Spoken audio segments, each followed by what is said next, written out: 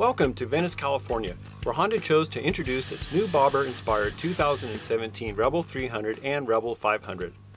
The Rebel name, however, is far from new. The Rebel 250 has been a staple in Honda's entry-level lineup since 1985.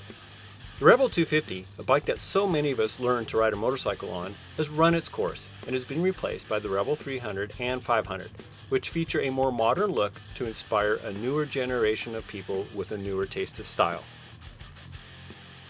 The Rebel 300 and 500 have nothing in common with the previous Rebel, except for one very important thing. The new Rebels are still targeted for the new motorcycle rider, or for those who are looking to get back into motorcycling and want to feel the wind in their face again. The 300 is for the true beginner. It features an unintimidating and easy to manage 286cc liquid-cooled 4-stroke single-cylinder engine, which is the same engine found in the sportier CBR 300, but tuned for a little more low-end performance.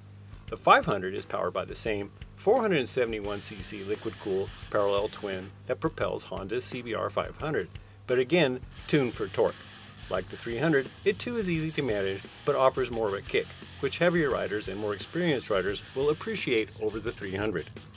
300 or 500 both have sufficient power to get you around town, and they launch from a stop extremely well, another great attribute for the beginner, but the 300 struggles a bit to get up to freeway speeds and works hard to stay there.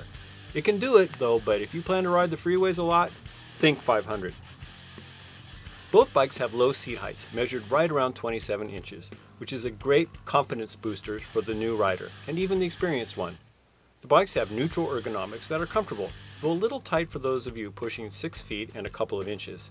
Sitting position is fairly straight up and down, with the foot pegs positioned right underneath you, not far forward like you would see on a typical cruiser bike.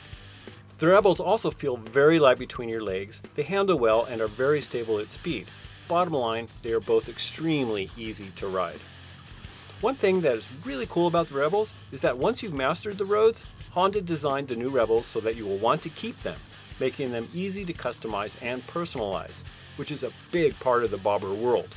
You can bet that the aftermarket companies will go crazy with these bikes. We've already seen some great examples of modified Rebels. So, 300 or 500? Price just might be the deciding factor.